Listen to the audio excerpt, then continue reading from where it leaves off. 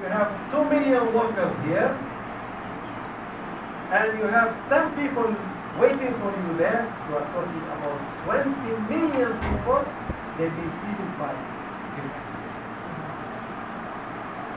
This is His sadaqah, because He opened up some big market for you to work and to send your money abroad. And He doesn't say, why you are sending this money, why are you taking it?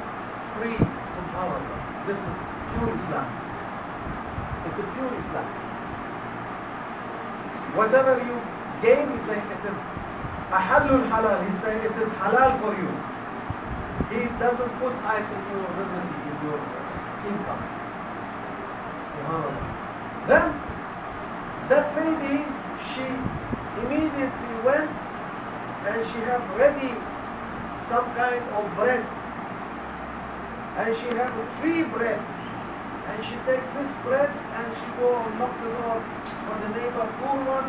She said, this is for you as sadaqah. She go for the other door, she knock, and the angel working.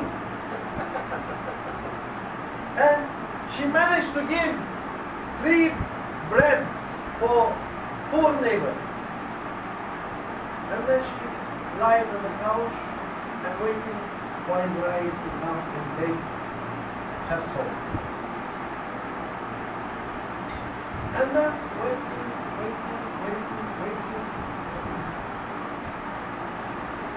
And she felt herself a little bit powerful, and she said, I want to go to Rasulullah to see.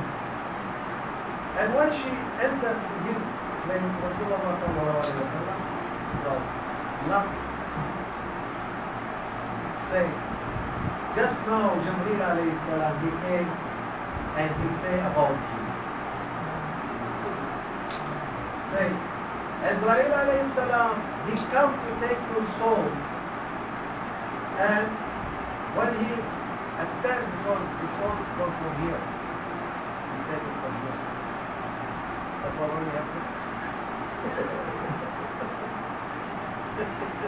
The soul is going there.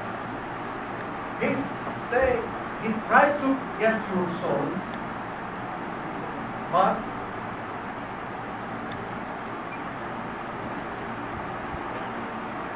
he couldn't manage because he see one nur that is covering here. And he said he tried to take from under your